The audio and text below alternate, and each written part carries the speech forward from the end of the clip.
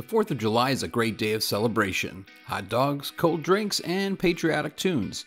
In this short list of songs, I'm going to share with you 3 songs you can play at your next gathering. While there's a lot of songs I could mention, these 3 are some of the songs that can also be found in the description box below.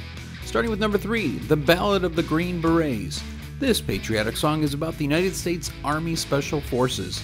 During the Vietnam War years, it was one of the few popular songs of the Vietnam War that cast the military in a positive light, and in the year 1966 became a major hit. It reached number 1 for 5 weeks on the Hot 100. Number 2 on the list, Lee Greenwood's patriotic song, God Bless the U.S.A., which some may not remember but was originally released in 1984, but became very popular a second time around during the Gulf War in 1991, and a third time following 9/11.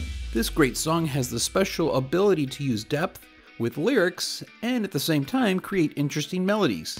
At number 1 on the list, America the Beautiful. Lyrics written by Catherine Lee Bates and music composed by church organist and choirmaster Samuel A. Ward, this classic is one to add to your list. Ironically, as big and powerful as this song is, did you know the two never met? Well, that's it for the list there. Do you have a favorite patriotic song?